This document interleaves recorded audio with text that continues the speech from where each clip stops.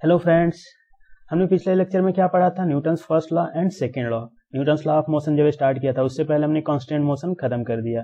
ठीक है, तो अब यहाँ पे इस वीडियो लेक्चर में हम लोग क्या पढ़ेंगे कि कुछ स्टैंडर्ड प्रॉब्लम करेंगे जो बेस्ड है किस पे? न्यूटन्स फर्स्ट लॉ और सेकेंड लॉ मीन्स एनएलएम पे बेस्ड है। ठीक है, तो ये हम लोग स्टार्ट करते हैं फर्स्ट प्रॉब्लम से। हाँ, आपसे एक बात करना है कि अगर आप मेरे चैनल पे नए हैं तो प्लीज लाइक एंड सब्सक्राइब जरूर कीजिए ताकि आपको नेक्स्ट वीडियो लेक्चर का इन्फॉर्मेशन मिल सके। ओके, तो स्टार्ट करते हैं फर्स्ट प्रॉब्लम से। हाँ, अगर आपका कॉन्सेप्ट बहुत क्लियर है तो आप क्या करें, वीडियो को पॉज करके इस क्वेश्चन को खुद ट्राई करें, उसके बाद सॉल्यूशन देखें। तो हम लोग देखते हैं सॉल्यूशन। ओके, क्या दिया हुआ है? N identical card are connected to each other. ठीक है, यूजिंग स्ट्रिंग ऑफ निग्लेजिबल मास। ठीक है, स्ट्रिंग का मास क्या दिया हुआ? निग्लेजिबल है। ये हम लोग मानते भी हैं कि स्ट्रिंग मान लेते हैं निग्लेजिबल। यहाँ पे दिया हुआ है एन आइडेंटिकल कार्ड दिया हुआ है। ठीक है, तो सबका मास क्या मान लेते हैं? m मान लेते हैं। ठीक है, इसका तो मास होगा कार्ट का। ठीक है, तो कार्ट का क्या मान लेते हैं? मास m। Okay, A pulling force F is applied on the first cart. Okay, यहाँ पे एक पुलिंग फोर्स लगाया गया है F and the system move without friction along the horizontal ground. इस पे कोई फ्रिक्शन नहीं है। ठीक है, सिस्टम पे। ठीक, तो the tension in the string connecting fourth and fifth cart. अगर मान लें कि टेंशन क्या है? फोर्थ एंड फिफ्थ कार्ट क्या है? मतलब एक कार्ट ऐसा है, ये हमारा फर्स्ट कार्ट हो गया। ठीक, second cart, third cart and fourth cart. ठीक है, एंड फिफ्थ कार्ट ऐसा। तो इसके बीच में जो टेंशन है इसे मान ले रहे हैं कि T1, क्योंकि फोर्थ एंड फिफ्थ कार्ट के बीच में बोला गया है। ठीक है, तो ये T1 है। और उसके बाद क्या बोला गया है? Is twice the tension in string connecting to 8th and 9th। Means इसके बाद क्या होगा? 6, 7, 8, 9, 6, 7, 8 and 9 and dash dash dash so on. ठीक है, मीन्स 6, 7, 8 एंड 9। अब इसके बीच का हम लोग टेंशन क्या मान ले रहे हैं? T2 मान लेते हैं। ठीक है, ये क्वेश्चन में ऐसे दिया हुआ है कि ये टेंशन इसका क्या है? दो गुना है। मीन्स T1 हमारा क्या है? 2 टाइम्स T2 है, मान सकते हैं। ठीक है, अब आपसे पूछा क्या गया है? Find the number of cart and tension in the last string. Tension in the last string में बोला गया है। ठीक है, तो अब हम लोग सोल्यूशन करते हैं। कुछ जो मानना था हमने मान लिए। ठीक, अब देखते हैं ये पूरे सिस्टम पे फोर्स कितना है। अगर F फोर्स लगाया गया है तो विथ कांस्टेंट, हम लोग कांस्टेंट से जानते हैं, कांस्टेंट मोशन हम लोग पढ़ चुके हैं। तो कांस्टेंट की वजह से क्या होगा? हर एक का एक्सेलरेशन सेम होगा। हाँ, तो ये क्या हो जाएगा? पूरा एक ही सिस्टम हो जाएगा। ये क्या होगा? पूरा एक ही सिस्टम मान लेंगे। अगर पूरा एक ही सिस्टम हो जाएगा तो इसका मास कितना हो जाएगा? अब बताओ कितना है? नंबर ऑफ n नंबर है, तो n नंबर है अगर, ठीक है, n नंबर है तो n इंटू मास क्या है? हर एक कार्ड का m है, तो हमारा कितना मास हो गया? n into m। एक्सेलरेशन क्या होगा? सबका एक्सेलरेशन सेम होगा विद, क्योंकि ये कांस्टेंट मोशन है, तो अगर कांस्टेंट है तो सबका एक्सेलरेशन a होगा। तो a होगा तो हम लोग का फोर्स इक्वल टू कितना हो जाएगा? Force equal to nm into ए। तो एक्सेलरेशन हमारा क्या आ गया? Force equal to n into m। हमारा एक्सेलरेशन तो इतना आया। ठीक है, लेकिन हमें क्या चाहिए? टेंशन निकालना है। टेंशन निकालना है क्या? Find the number of cart and tension in the last string. तो नंबर ऑफ कार्ट कैसे निकालेंगे वो देखते हैं। अब यहाँ पे एक दिया हुआ है T1 इक्वल टू 2T2। ये तो T1 माने थे एंड T2 माने हैं। ठीक है, तो T1 क्या होगा? अब ध्यान से देखो, अगर T1 की बात करें तो T1 ये हर एक कार्ट का एक्सेलरेशन क्या होगा? A होगा।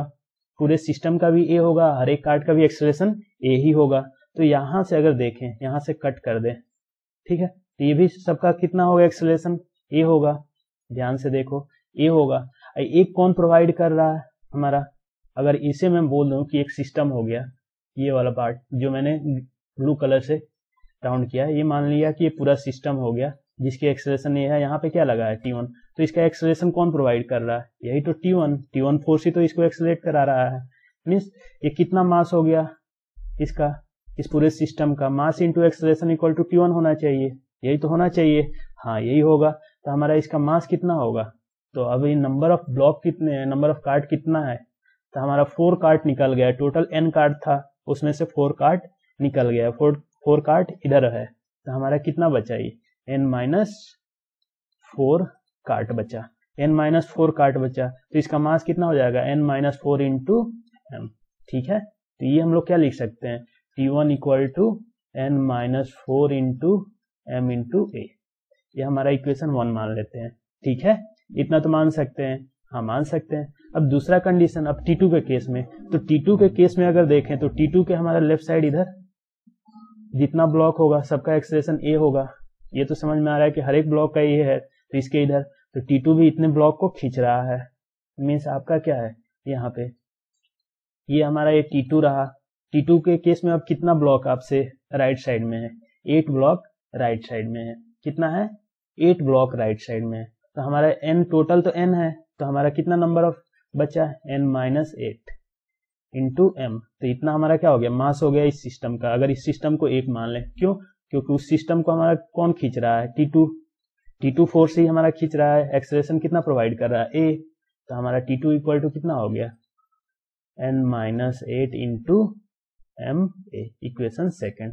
अब हमारा जो रिलेशन मिला था T1 इक्वल टू 2T2, इसमें क्या करते हैं, T1 T2 की वैल्यू रख देते हैं। ठीक है, तो T1 इक्वल टू क्या है हमारा यहाँ पे, अगर देखें तो n-4 into M A equal to 2 times n-8 into M A तो दोनों साइड से कैंसिल आउट। तो हमारा क्या आ गया, n-4 equal to 2n-16, that means n equal to 12। Means number of card कितने हैं, हमारा नंबर ऑफ कार्ड पूछा हुआ था फर्स्ट क्वेश्चन, तो हमारा नंबर ऑफ कार्ड क्या आ गया, 12 आ गया। ठीक है, एक आंसर तो ये रहा।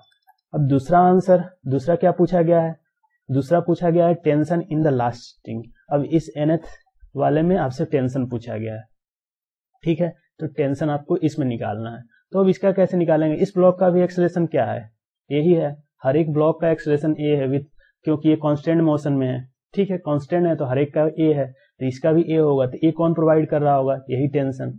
तो ये टेंशन इक्वल टू क्या हो जाएगा, इस कार्ड का मास इंटू एक्सेलरेशन। तो ये tension in the last string क्या हो जाएगा, tension in the last string क्या हो जाएगा, T equal to M into ए, यही तो होगा। तो m हमारा a क्या है, F/n। m हमने a निकाला था, याद है, ये हमने निकाला था, किधर निकाला था, a की वैल्यू a, F/nm। तो हमने क्या किया, यहाँ पे पुट कर दिया F/nm, तो ये कैंसिल। तो टेंशन क्या आ गया, F/n। n कितना हमारा 12, दैट इज योर टेंशन। ठीक है, तो ये हमारा क्वेश्चन का आंसर रहा। अगर जो निकाल लिया वेरी गुड, नहीं निकाला तो यहाँ पे समझ में आ गया होगा। ठीक है, अब नेक्स्ट एक क्वेश्चन देखते हैं, और भी अच्छा क्वेश्चन, उसको कैसे सॉल्व करना है। उसके केस में भी आपको स्क्रीन पॉज करके पहले क्वेश्चन पढ़ना है, सॉल्यूशन करना है, अपने मन से नहीं होगा तब सॉल्यूशन देखना है। ओके, सेकंड प्रॉब्लम है, इसे आप ट्राई करो, पिछले क्वेश्चन से थोड़ा सा इजी है। ठीक है, नहीं आए तब फिर से आप सॉल्यूशन देखना, हम लोग सॉल्यूशन करते हैं। ठीक है, ए toy cart has mass 4 kg, okay, kept on a smooth horizontal surface, 4 block A B C D of masses this। ठीक है, सबका मास क्या है, 2 kg है, इसका भी 2 kg है, 1 kg एंड 1 kg। ओके, अब क्या दिया हुआ है, इसका दिया हुआ है 4 kg ये कार्ट का। ठीक है, has been place on A horizontal force F equal to 40 Newton is applied on the block A. Find the contact force between block D and front wall. Means contact force निकालना है, किसके किसके बीच में, D and, means इस पे जो force लग रहा होगा वही इस पे लग रहा होगा, मीन्स एंड D वॉल। ठीक है, यही निकालना है, एंड D। ठीक है, and wall due to D, यहाँ पे इधर क्या होगा, and D due to wall. ये दोनों क्या होंगे, इक्वल होंगे। ये डाउनवर्ड नहीं है, ये ध्यान से रखना है, मैंने यहाँ का सिंबल ये दिखाया, ज्यादा हो जाएगा इसमें। ठीक है, ये क्या हो जाएगा, and D due to wall, ये हमारा कॉन्टेक्ट फोर्स, यही आपसे पूछा गया है निकालने को। ठीक है, and wall due to D equal to and D due to wall. Magnitude wise दोनों क्या होंगे, इक्वल होंगे, उसे मान लेते हैं n, यही आपको निकालना है। तो कैसे निकालेंगे, सबसे बड़ी बात, अब निकालेंगे कैसे, तो एक चीज देखते हैं। अब बताओ, ये पूरे सिस्टम का क्या हो, ये क्या कांस्टेंट है, हाँ कांस्टेंट है, कांस्टेंट है तो पूरे सिस्टम का एक्सेलरेशन क्या होगा, सेम होगा। अगर ये ब्लॉक का जो होगा यही सेम सबका सेम होगा, अगर सेम होगा तो पूरे सिस्टम का एक्सेलरेशन क्या होगा। अब बताओ, एक्सेलरेशन इक्वल टू F/ पूरे सिस्टम का मास। ठीक है, पूरे सिस्टम का मास, तो पूरे सिस्टम का मास क्या है, F हमारा कितना है 40, पूरे सिस्टम का मास क्या है 2 + 2 + 2 + 2 + 1 + 1 प्लस कार्ट का मास क्या है 4। That means how much 2 2 4 2 6 4 10 means 40/10 that means 4 metre पर सेकेंड स्क्वायर। ये हमारा एक्सेलरेशन आ गया। अगर एक्सेलरेशन पूरे सिस्टम का आ गया तो हर एक ब्लॉक का भी एक्सेलरेशन सेम होगा एंड कार्ट का भी एक्सेलरेशन सेम होगा, दैट मीन्स 4 मीटर पर सेकेंड स्क्वायर। ठीक है, अब समझ में आ रहा है। अब कार्ट की बात करें, यहाँ पे अगर कार्ट की बात करें तो अगर 4 मीटर पर सेकेंड स्क्वायर कार्ट की भी एक्सेलरेशन है तो वो एक्सेलरेशन आया कैसे, ये हमारा कार्ट है। ठीक, तो कार्ट की अगर एक्सेलरेशन 4 मीटर पर सेकेंड स्क्वायर है तो आया कैसे, ड्यू टू, यही तो नॉर्मल से आया, यही तो नॉर्मल रिएक्शन से आया, ड्यू टू डी। तो यही तो हमारा प्रोवाइड कर रहा है ये एक्सेलरेशन, तो ये हमारा नॉर्मल जो होगा वही तो हमारा ये एक्सेलरेशन प्रोवाइड करेगा। तो नॉर्मल कैसे निकालेंगे, equal to mass of the cart into mass of the cart into 4, that means mass कितना है 4 × 4 दैट मीन्स 16 न्यूटन। ओके, ये तो सिंपल था आपका क्वेश्चन कि कैसे निकालेंगे, बहुत इजी था ये, आप शायद आप सब लोग निकाल लिए होंगे। ठीक है, नेक्स्ट क्वेश्चन देखते हैं। ये क्वेश्चन भी आप वैसे ही ट्राई करो जैसे पहले ट्राई किए थे, स्क्रीन पॉज करके। हम लोग सॉल्यूशन देखते हैं जिससे नहीं हुआ। ठीक है, अब देखते हैं ये क्या है, ए बी सी, इसमें दिया है 3 block A B see each of mass m, सबका मास क्या है m है। ठीक है, मास m है, are place on A horizontal table, there is no friction between contact surfaces of the block as well A wall. ठीक है, इसके बीच में भी कोई कॉन्टेक्ट सरफेस में क्या है, कोई फ्रिक्शन नहीं है। ठीक, horizontal force F applied on each of A and B, ए और बी पे हॉरिजॉन्टल फोर्स अप्लाई है। तो find the ratio of normal force, ठीक, applied by the table on 3 blocks, miss ratio में निकालना है R A ratio R B ratio R C. ठीक है, miss R A raise to R B raise to R C, ये हमें निकालना है। ठीक है, F की वैल्यू mg/2√3 दिया हुआ है। ठीक है, इतना हमें F की वैल्यू लेना है। तो अब इसे सोल्यूशन कैसे करेंगे, तो सबसे पहले तो इसका FBD बनाना पड़ेगा कि देखना पड़ेगा कहाँ कहाँ फोर्स लग रहा है। ठीक है, तो FBD बनाते हैं इसका। ओके, तो FBD पहले बनाते हैं, मान लेते हैं ए का देखते हैं FBD।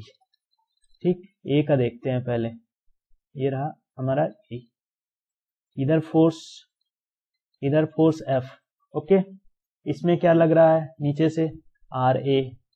ठीक है, RA जो normal reaction from the ground, यहाँ पे क्या लग रहा है mg।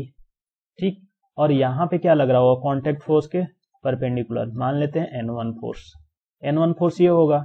दूसरे केस में क्या है हमारा, ब्लॉक सी के केस में ब्लॉक सी रहा ये। ठीक है, ब्लॉक सी में हमारा अगर ये N1 है तो N1 ये रहा, इस इधर से मान लेते हैं कि N2 रहा, यहाँ पे RC एंड mg। ओके, इसमें क्या होगा, इसके केस में ये बी ब्लॉक का मैंने FBD बना दिया है, नॉर्मल फोर्स N2 इधर। ठीक है, ये कॉन्टेक्ट सरफेस की वजह से B और C के बीच में, ये हमारा ग्राउंड से RB एंड mg इधर से और F ये। ठीक है, अब तीनों का FBD तो बन गया। अब हम लोग फोर्स बैलेंस करते हैं हर एक का। ठीक है, अब इसमें फोर्स बैलेंस करते हैं, पहले इसमें देखते हैं ये एंगल कितना दिया है 30। तो ये अगर हॉरिजॉन्टल ड्रॉ किया लाइन तो हमारा कितना हो जाएगा, ये 30 है तो ये 30, तो ये हमारा 60, ये 60 होगा। हाँ, अगर 60 होगा तो F इक्वल टू हमारा कितना होना चाहिए, N cos 60 लिख सकते हैं ना, F equal to N1 cos 60 ऐसे लिख सकते हैं। That means F equal to हमारा क्या आ गया, N1/2। यहाँ से हम लोग क्या निकाल लें, N1 इक्वल टू 2F लिख सकते हैं। ठीक है, अब फॉर ब्लॉक 1 के लिए पहले लिखते हैं, फॉर ब्लॉक ए के लिए, ब्लॉक ए के लिए देखते हैं। ठीक है, ब्लॉक ए के लिए देखते हैं, तो N1 equal two means N1 equal to 2mg upon कितना दिया हुआ है, 2mg/2√3, F के प्लेस पे mg/2√3, तो 2 हमारा है तो mg/2√3 लिख दिया। ओके, ये टर्म कैंसिल आउट, mg/√3 हमारा तो N1 आया। ठीक है, अब हमें तो चाहिए RA, RB, RC and RB चाहिए, तो अब RA कैसे निकालें, अब वर्टिकल डायरेक्शन में फोर्स बैलेंस करना होगा। ठीक है, ये तो हॉरिजॉन्टल में बैलेंस कर दिया, अब वर्टिकल में बैलेंस करना होगा। ठीक है, तो वर्टिकल में बैलेंस करते हैं, तो वर्टिकल में कौन कौन सा, RA अपवर्ड है एंड mg एंड N1 इसका कौन सा कंपोनेंट, N1 sin 60। ठीक है, तो हमारा RA equal to mg plus N1 sin 60 यही होगा, N1 sin 60 लिख सकते हैं ना। हाँ लिख सकते हैं। तो mg प्लस n1 हमारा क्या है, mg बाई √3, साइन 60 की वैल्यू क्या होता है, √3/2, that means how much, mg plus mg/2, 3/2 mg। RA तो हमारा आ गया, ठीक है। अब RC RB भी निकालना होगा, ठीक। तो अब B ब्लॉक के लिए देख लेते हैं पहले, ठीक, पहले B ब्लॉक के लिए देख लेते हैं, उसके बाद C ब्लॉक पे चलेंगे, ठीक है ना। तो B ब्लॉक का देखते हैं, फॉर ब्लॉक B। अब B ब्लॉक के लिए हमारा क्या था, B ब्लॉक ये था ऐसे, ये था, ये हमारा N2 इधर से लगा हुआ है, ठीक, ये एंगल 30 डिग्री, ये इधर force F RB and mg, यही है, ठीक है। तो अब यहाँ पे हमारा कितना एंगल होगा, ये 30 है, तो ये हमारा क्या है, अब ध्यान से देखें तो अब कैसे होगा, ये तो हमारा परपेंडिकुलर है, तो अब ये एंगल कैसे लिखेंगे, ये 30, ये 60, ये 30, ठीक है, ये 30, तो ये हमारा 60 होगा, ठीक है। तो हमारा क्या हो जाएगा, n इसमें मीन्स ये हम क्या लिख सकते हैं, 60, ठीक है, इतना। अगर 60 डिग्री है तो हमारा अगर हॉरिजॉन्टल कंपोनेंट में अगर बैलेंस करें तो n2 cos 60 equal to f equal to n2 cos 60, that means n2/2, तो हमारा n2 भी क्या आ गया, 2f, that means 2mg/√3, 2√3 means mg/√3, इतना लिख सकते हैं, ओके। अब हमें वर्टिकल फोर्स भी बैलेंस करना होगा, तो वर्टिकल फोर्स बैलेंस करें तो अब n2 का डायरेक्शन क्या हो जाएगा, n2 sin 60 हमारा क्या हो जाएगा, upward, RB upward, mg downward, means हमारा RB अगर निकालना हुआ तो RB इक्वल टू क्या आ जाएगा, mg minus n2 sin 60, okay. हमारा क्या आ जाएगा, mg माइनस n2 sin 60, तो हमारे यहाँ पे क्या हो गया, mg minus n2 mg/√3 into √3/2, that means mg minus mg/2 कितना हो गया, mg/2, ओके। हमारा RB भी यहाँ पे निकल गया, RB कितना आ गया, mg/2। अब हमें RC चाहिए, तभी तो रेशियो निकाल सकते हैं, ओके। ब्लॉक C के लिए देखते हैं, ठीक है। ब्लॉक C के लिए उसमें क्या था, हमारा कुछ ऐसे ब्लॉक था, ठीक है, ऐसे था, इधर से n1, इधर से n2, ये क्या था, RC mg, ओके। अब इसमें बैलेंस करते हैं, एंगल सबका देखते हैं, ठीक है। ये हमारा 30 था, तो ये हमारा क्या हो जाएगा, 60 30 60, यही होगा, ये समझ में आ रहा है कि ये हमारा 30 होगा, ये भी क्या हो जाएगा, ये 30 था, ये हमारा 30 एंड 60, ठीक। तो हम लोग कैसे बैलेंस करें, तो n1 क्या लिखें, n1 cos 30 equal to n2 how much, ये देखते हैं, n1 cos 60, अच्छा ये एंगल में मिस्टेक कर दी, ये 60, ये 30, ये कितना होगा 60, सॉरी 60 एंगल, तो n1 cos क्या होगा, n1 cos 60 equal to n2 cos 60, n1 cos 60 equal to n2 cos 60, that means ये दोनों हमारा equal, n1 equal to n2, n1 हमारा कितना आया था, mg/√3, वही आया था ना, n1 हमने क्या निकाला था, mg/√3, mg/√3, तो mg/√3 आ गया, ठीक है। अब हमें चाहिए लेकिन RC चाहिए, तो RC कैसे निकालेंगे, RC के लिए RC plus n1 sin 60, okay, RC plus n1, ये किधर लग रहा है, अपवर्ड डायरेक्शन में, साइन कंपोनेंट लेंगे तो अपवर्ड फोर्स लग रहा है, n1 sin 60 equal to mg plus n2 sin 60, ये हो गया, ठीक है। तो हमारा क्या हो जाएगा, ये दोनों टर्म क्या हो जाएगा, कैंसिल आउट, क्योंकि n1 sin n2, n1 n2 equal है, तो दोनों cancel, means RC equal to mg, ठीक है। तो RA RB RC निकल गया, तो RA हमारा कितना था, 3/2 mg, RB हमारा कितना था, mg/2, RC ये रहा, तो RA ratio, RB ratio, RC ratio कितना आया हमारा, 3/2 रेशियो 1/2 रेशियो 1, सॉरी यहाँ पे mg/2 था, ठीक, दिस, तो हमारा फाइनली क्या आ जाएगा, 3:1:2, ये हमारा रेशियो रहा, ठीक है। अब नेक्स्ट क्वेश्चन देखते हैं, अब ये क्वेश्चन देखते हैं, ये काफी अच्छा क्वेश्चन है, आप ट्राई कर सकते हो एक बार, ठीक है। अगर आपसे हो रहा है तो बहुत अच्छी बात है, अगर नहीं हो रहा है तो यहाँ पे देखते हैं, ठीक है। काफी अच्छा क्वेश्चन, ए ट्रायंगुलर वेज W ठीक है। ये वेज है जिसका मास क्या दिया हुआ है, m है, इसका भी मास m दिया हुआ है, मीन्स वेज का मास क्या दिया है, m दिया है, मास m, ठीक है। Is place on A inclined plane with its face AB horizontal, AB horizontal, inclination of the incline is theta, theta है angle on the flat horizontal surface of the wedge there lies an infinite tower of rectangular blocks, infinite tower means 1 2 3 4 something infinite है, ठीक है। have mass m, m/2, m/4, m/8 respectively, all surfaces are smooth, सभी surface smooth है। find a contact force between 1 and 2 after the system is released from rest, 1 and 2 के बीच में contact force आपको निकालना है, इसके बीच में कॉन्टैक्ट फोर्स कितना लग रहा है, ठीक है। And also find the acceleration of ways, veg का एक्सेलरेशन फाइंड आउट करना है। तो अब कैसे निकालेंगे ये देखते हैं।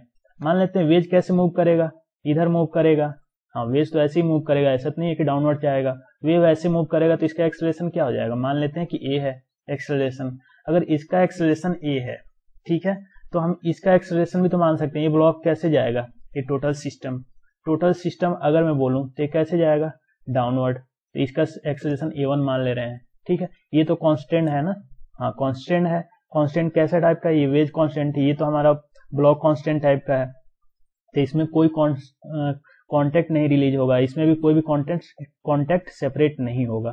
तो यहाँ पे अगर मैं बोलूँ तो वेज कांस्टेंट से आप याद करो कि वेज कांस्टेंट क्या होता है, अगर ये सिस्टम को, पूरे ऊपर वाले सिस्टम को एक मास मान ले, मीन्स क्या मान लेता हूँ, इसे एक मास मान लेता हूँ m1, ठीक है, पूरे m0 मान लेता हूँ, m1 नहीं m0 मान लेता हूँ, और ये हमारा क्या है, वेज है, तो वेज का सरफेस, ठीक, ये वेज है, तो वेज हमारा कैसे जा रहा है, ऐसे जा रहा है। अब इस सरफेस पे हमें देखना होगा तो वेज की वेलोसिटी क्या होगी, कॉन्टेक्ट सरफेस पे ही तो देखते हैं, तो ये हमारा क्या है, वेज ऐसे मूव कर रहा है ए, और ये A1 डाउनवर्ड, ये बीच का एंगल क्या है, ये हमारा क्या एंगल है, थीटा, ठीक। तो A1 इक्वल टू क्या हो गया, ए साइन थीटा, यही तो रिलेशन निकालते थे कांस्टेंट में, तो हमारा A1 भी मिल गया ए साइन थीटा वेज के फॉर्म में, ठीक है। किस डायरेक्शन में, डाउनवर्ड, ये तो क्लियर है। अब ये मास भी निकाल लेते हैं कि टोटल मास कितना है इसके ऊपर, वेज के ऊपर, तो टोटल मास कैसे निकालेंगे, m0, मान लेते हैं m0 मास क्या है, टोटल मास है, ठीक है, टोटल मास हमारा रेक्टेंगुलर उसके ऊपर है, ठीक है। बोल दें कि सम of all masses, all masses क्या है, सम ऑफ ऑल मासेस, ठीक, ऑफ ऑल रेक्टेंगुलर ब्लॉक, ठीक है, सम of all masses of rectangular block, rectangular block, ठीक है। कितना हो जाएगा, m plus m/2 plus m/4 plus m/8 plus dash dash dash so on. ये कैसा दिख रहा है, GP series, geometrical progression, infinite, तो इसका एडिशन करेंगे तो क्या आ जाएगा, a/1 1 plus 1/2 plus 1/4 plus 1/8 plus dash dash so on, that means m into a/1 minus r, यही तो होता है, ठीक है। तो हमारा क्या आ जाएगा, 1 माइनस 1/2 मीन्स 2m, m0 हमारा क्या आ गया, 2m, मतलब ये टोटल मास 1 को कंसीडर करते हुए टोटल मास कितना हो गया, 2m। इस सिस्टम को अगर बोलूं पूरे को, इसका मास क्या हो गया, 2m। इस 2m का एक्सेलरेशन क्या है, a1, ये तो क्लियर है कि m0 मास का एक्सेलरेशन क्या है, a1 है, ठीक है। अब ये मास 1 का मास क्या है, m है, ऊपर लिखा हुआ है खुद कि 1 का ब्लॉक का 1 का मास क्या है, m है, 2 का m/2, तो अगर इसका m है, ब्लॉक 1 का ही मास m है, तो इसके ऊपर वाले टोटल का मास क्या होगा, m होगा, क्योंकि टोटल का मास 2m है इंक्लूडिंग 1, तो अगर 1 का मास निकाल ले तो इसके ऊपर वाले का मास टोटल क्या होगा, m होगा, ठीक है। ये क्यों बता रहा हूं, अभी समझ में आएगा, क्योंकि कॉन्टैक्ट फोर्स निकालना है ना हमें, कॉन्टैक्ट फोर्स एंड एक्सेलरेशन दोनों निकालना है। तो अब देखते हैं कुछ, अब FBD बनाते हैं अलग अलग डायग्राम, ठीक है। इसे मान लेते हैं ये हमारा क्या है, वेज, इधर वेज है, ये हमारा क्या है, वेज है, ठीक है। इसके ऊपर ये टोटल ब्लॉक का मास क्या है, m0 मैंने मान लिया, ठीक, ये हमारा वेज है, वेज कैसे मूव कर रहा है, ऐसे मूव कर रहा है, ठीक है, ये एंगल थीटा है, ये क्लियर है, ठीक। तो हमारा क्या, अब इसका FBD बनाते हैं, ये जो दिया हुआ है FBD, ठीक, ये हमारा वेज है, तो वेज पे कैसा कैसा, इसकी वजह से एक नॉर्मल फोर्स लग रहा होगा, ये ब्लॉक की वजह से नॉर्मल फोर्स N1, यहां से एक नॉर्मल फोर्स N2, इस वेज का खुद का वेट m है तो mg डाउनवर्ड, ठीक है, ऐसे लिख सकते हैं, हाँ लिख सकते हैं ऐसे। तो अब इसमें एक्सेलरेशन किधर है, इधर है इसका वेज का एक्सेलरेशन भी है, ठीक है। तो अब इसे कैसे लिखेंगे, तो आप बताओ n2 इक्वल टू हम लोग कैसे लिखें, ये एंगल हमारा थीटा है, तो n2 इक्वल टू कैसे लिखें, आप खुद बताओ।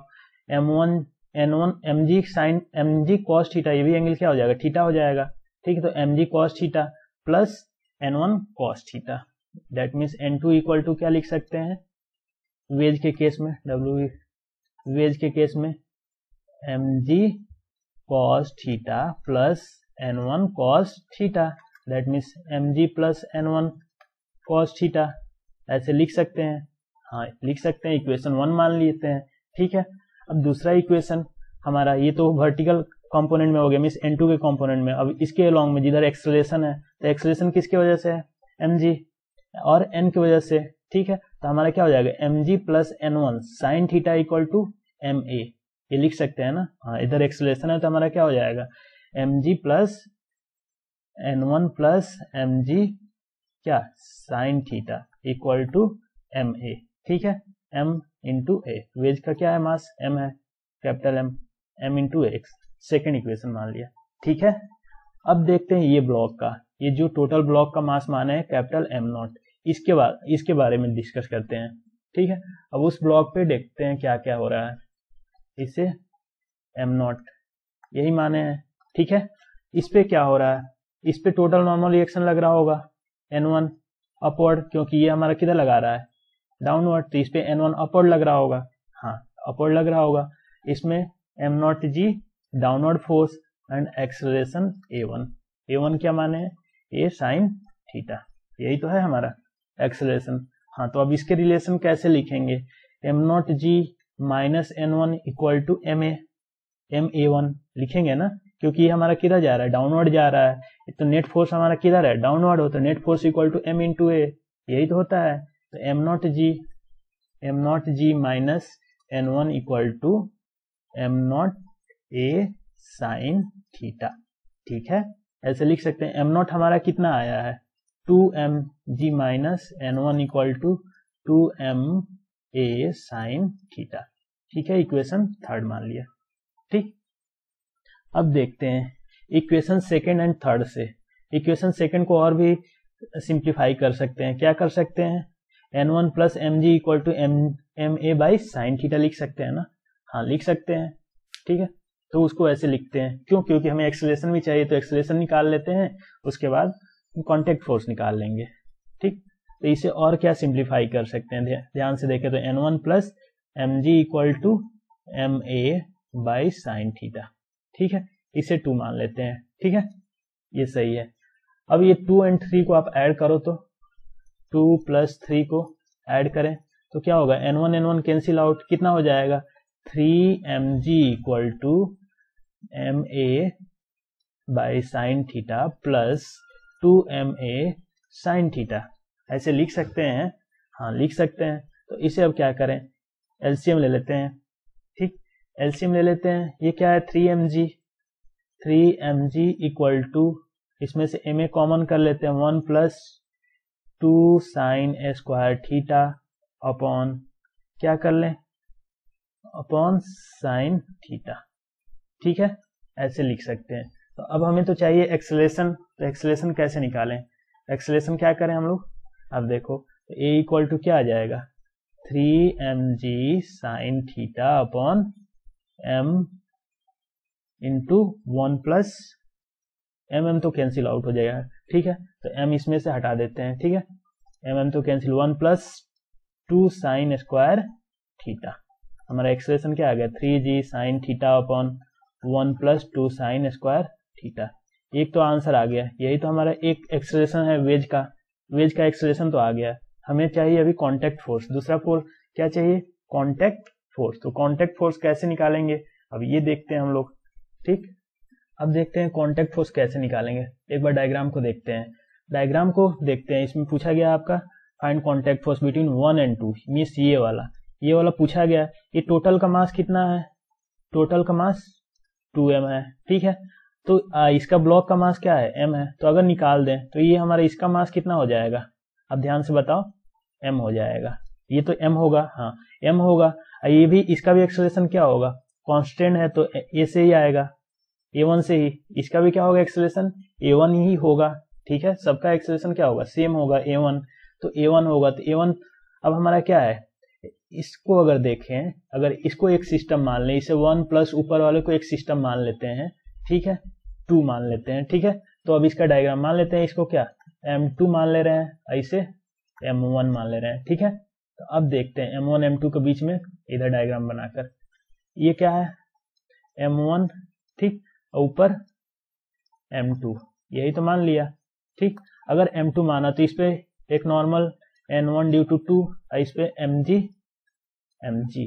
ठीक है, M2g हमारा कितना है m है टोटल, आपको तो दिखाया 1 के ऊपर का टोटल मास क्या है 1 है, m है, और m अगर 1 को कंसीडर कर रहे हैं तो हमारा 2 आया था जो जीपी से निकाले थे, लेकिन 1 मींस ब्लॉक 1 का मास अगर छोड़ दिया जाए तो उसके ऊपर जितना भी ब्लॉक रखा गया टोटल मास क्या है m है, तो उसके वजह से ग्रेविटी फोर्स mg, ठीक है, एंड एक्सेलरेशन a1, यही तो लिखेंगे।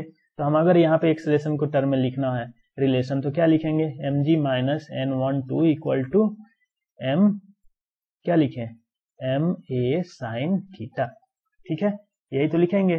तो यहाँ से हमारा n12 कितना आया, n12 equal to mg minus ma sine theta, ठीक है, इतना लिख सकते हैं। एक तो हमें पता है, ये कैसे लिखें mg माइनस, ये हमारा क्या है 3g sine theta, 3mg sine theta में sine square theta upon 1 plus 2 sine square theta, इतना लिख सकते हैं ना, हाँ लिख सकते हैं।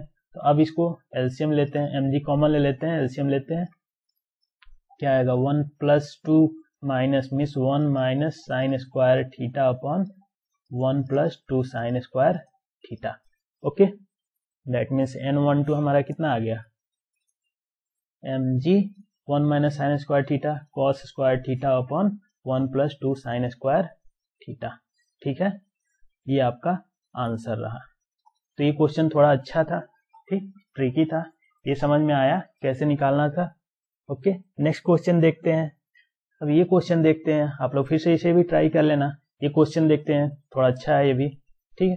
In the figure shown all pulley are massless and string are inextensible and light, ठीक है। After the system is released find the acceleration of mass m1 का एक्सेलरेशन बताना है, ठीक है। सिस्टम कैसा है, ये रहा आपका, ठीक है, पूरा आप देख लो, नोट करके आप खुद आप ट्राई करो एक बार, उसके बाद सॉल्यूशन देखना, ठीक है, ये रहा। दूसरा क्वेश्चन पूछा गया if m1 m2 m3 is this, what must be the value of m4 so that it accelerates downward, okay. अब तो एक्सेलरेशन निकालना है, तो हमें क्या करना होगा, पुली ब्लॉक कांस्टेंट याद है, पुली ब्लॉक कांस्टेंट में कैसे करते थे, हर एक जगह कांस्टेंट मानते थे, मान लेते हैं पॉइंट मेथड, कांस्टेंट में हमने पॉइंट मेथड आपको बताया था।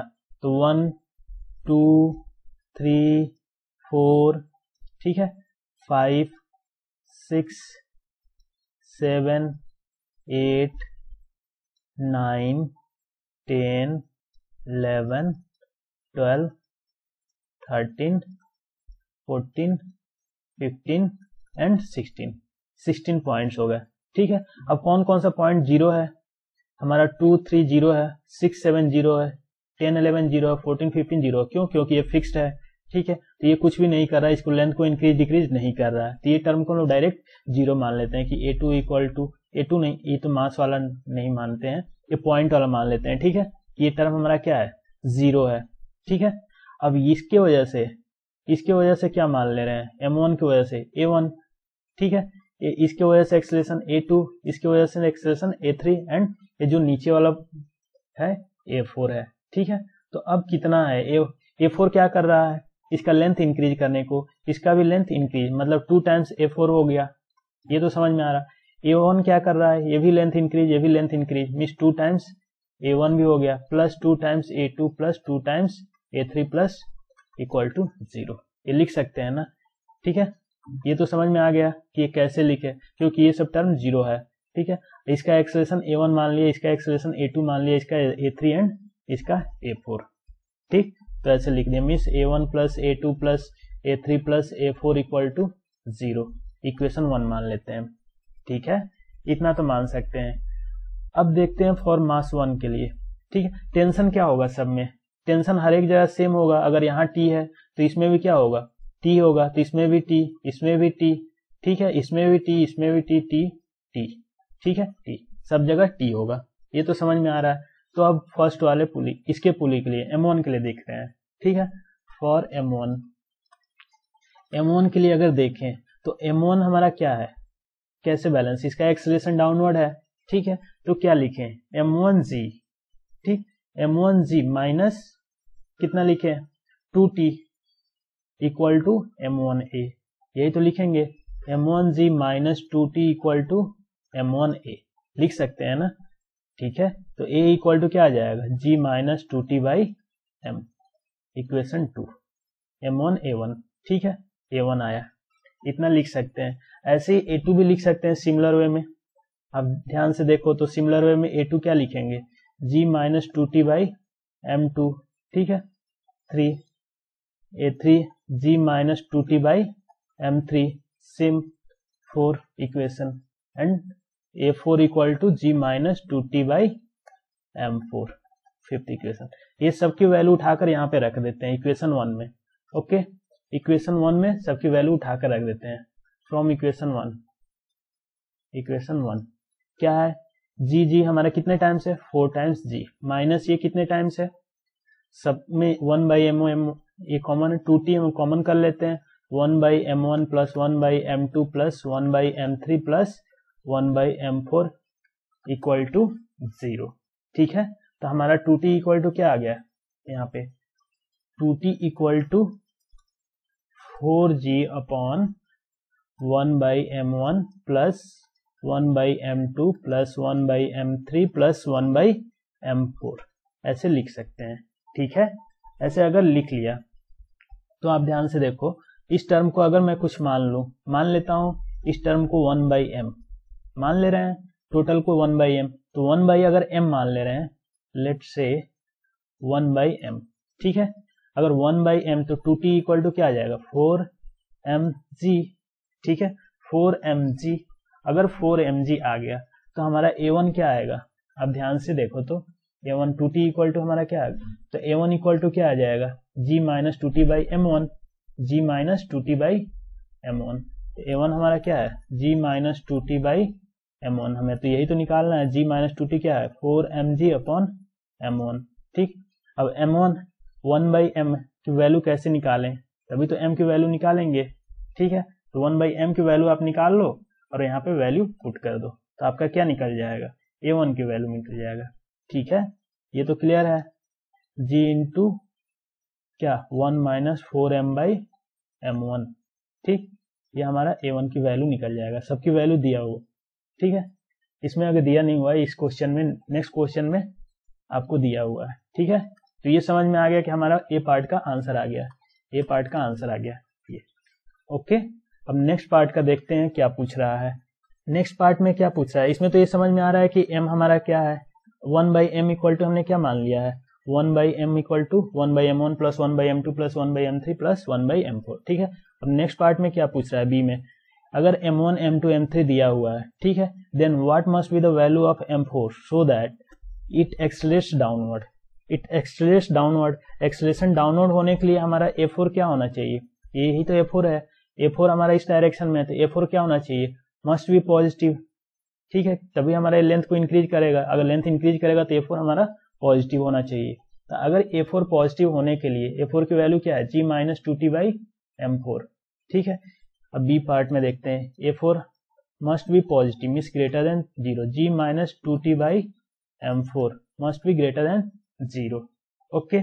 इतना तो लिख सकते हैं, या G माइनस 2T की वैल्यू क्या है, 4M by M4 must be 0, ये ठीक है, हाँ लिख सकते हैं, 2T 4mg होगा ना, हाँ 4mg, ठीक। तो यहाँ से G तो cancel out, means 4M upon M4 less than 1, यही होगा, ठीक है, या 4 by M4 less than 1 by M, 1 by M के प्लेस पे हम लोग क्या लिख सकते हैं, आपको पता है 4 by M4 less than 1 by M के प्लेस पे क्या लिख सकते हैं, आपको पता है 1 by M1 plus 1 by M2 plus 1 by M3 plus 1 by M4, इसी को तो माने थे 1 बाई M। तो 1/m इधर आ जाएगा तो बचेगा कितना 3/m4 1/m1 plus 1/m2 plus m3। ठीक है, तो 1/this तो 3/m4 लेस देन 1/m1 कितना दिया हुआ है, m1 आप देखो तो m1 m2 कितना दिया हुआ है ध्यान से 1 to 3 kg। ठीक, 1 to 3 kg means 1 kg plus 1/2 plus 1/3 ऐसे दिया हुआ है। ये हमारा क्या है, लेस देन है साइन, हमारा क्या है। अब देखते हैं 3/m4 मस्ट बी 1 प्लस 2 हमारा 6 plus 3 9 plus how much 2 11। Okay, हमारा कितना हो जाएगा 11 मीन्स 11/6 इतना हो रहा है। ठीक है, तो यहाँ से m4 हमारा क्या होना चाहिए, m4 मस्ट बी, अब इसको इधर लेके चले जाते हैं, इसको इधर, m4 must be greater than 18/11 kg। ठीक है, तो ये आपका कंडीशन हो गया कि m4 must be greater than this. ठीक है, that is your answer B part का। ठीक है, ये समझ में आया। ओके, ये क्वेश्चन देखते हैं, इसे भी आप लोग ट्राई कर लो, ये काफी कॉन्सेप्चुअल है। ठीक है, छोटा है लेकिन कॉन्सेप्चुअल है ज्यादा। ठीक, तो इसे देखते हैं क्या है। In the figures on P1 P2 सब क्या है, ये पुली, ठीक, इनफाइनाइट पुली है यहाँ पे। ठीक, ईच का मास क्या है, हमारा जो ब्लॉक है, ब्लॉक का मास ये है, लेकिन पुली हमारा मासलेस है। पुली क्या है हमारा, मासलेस है। The consist of infinite number of pulley and block, infinite number, string are light and inextensible and horizontal surfaces are smooth, horizontal surfaces smooth है। पुली P1 is move to left with constant acceleration a0। ठीक है, find the acceleration of block 1 का हमें acceleration निकालना है। ठीक है, assuming string remains horizontal, string कैसा है, हॉरिजॉन्टल है। तो मान लेते हैं इसमें ब्लॉक 1 का निकालना है, तो इसमें T1 टेंशन, इसमें क्या होगा ऐसे, अब बताओ T1 इसमें T2 मान लो, इसमें क्या हो जाएगा T2, ऐसे मान सकते हैं ना, हाँ मान सकते हैं। अब देखते हैं एक चीज, अब इस टाइप का क्वेश्चन करने के लिए अब क्या करना होगा, हमें फ्रेम ऑफ रेफरेंस की जरूरत पड़ेगी। ठीक है, फ्रेम ऑफ रेफरेंस मान लेते हैं कि इसी फ्रेम में बैठ जाए। सपोज मैं बोलूं कि जिस फ्रेम में पुली मूव कर रहा है इसी फ्रेम में मैं बैठ गया, तो अब हमारा पुली क्या हो जाएगा, पुली रेस्ट पे हो जाएगा, पुली क्या होगा, रेस्ट पे हो जाएगा। और कौन मूव करने लगेगा, ये मूव करने लगेगा। हर एक ब्लॉक कितने से मूव करने लगेगा, a0 एक्सेलरेशन से, a0 एक्सेलरेशन से सभी ब्लॉक क्या हो जाएंगे, a0 एक्सेलरेशन से मूव करने लगेंगे। ठीक है, इस डायरेक्शन में, दैट मीन्स ma0 इस पे क्या लगेगा, दिखेगा कि फोर्स लग रहा है। ठीक है, ये समझ में आ रहा है। हाँ, समझ में आ रहा है कि अगर हम रेफरेंस फ्रेम इसी पे बैठ जाएं पुली के ही, या a0 रेफरेंस फ्रेम पे हमें बैठ जाऊं, या अपना रेफरेंस फ्रेम ऐसा लूं, कुछ भी आप मान लो कि रेफरेंस फ्रेम ऐसा लूं जो कि a0 स्पीड से लेफ्ट मूव कर रहा है। ठीक, वो मान लो, चाहे पुली 1 पे ही बैठ जाओ। ठीक है, कुछ भी आप मानकर इसी सेम एक्सेलरेशन के रेफरेंस फ्रेम पे आप बैठ जाओ। ठीक है, तो आपके लिए ये पुली क्या हो जाएगा, रेस्ट पे हो जाएगा। तो सभी ब्लॉक को क्या लगेगा कि सभी ब्लॉक इधर मूव कर रहे हैं a0 से, तो इस पे कितना फोर्स लग रहा होगा, ma0। ठीक है, अगर मैं बैठा तो टेंशन अगर T1 है, ठीक है, टेंशन तो लग रहा है, अगर टेंशन T1 है तो लेट्स से इसकी वजह से हमारा एक्सेलरेशन इसमें क्या आ गया, a1 इधर आ गया, a1 मान लेते हैं कि a1 इधर आ गया। ठीक है, मान सकते हैं ना, हाँ मान सकते हैं।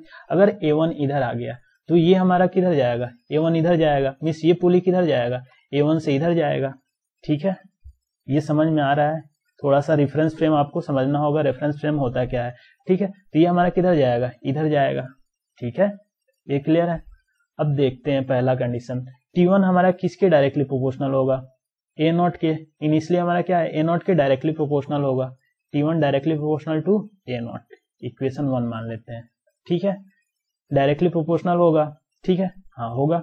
अब इसमें क्या है, अगर ये a1 से इधर मूव कर रहा है, ठीक, ये हमारा क्या है, a0 से है, a0 से है, हाँ a0 से है। तो अगर T2 की बात करें तो T2 हमारा किसके प्रोपोर्शनल होगा, a0 minus a1, a0 minus a1, क्योंकि हमारा पूरा सिस्टम हमारा a0 से था।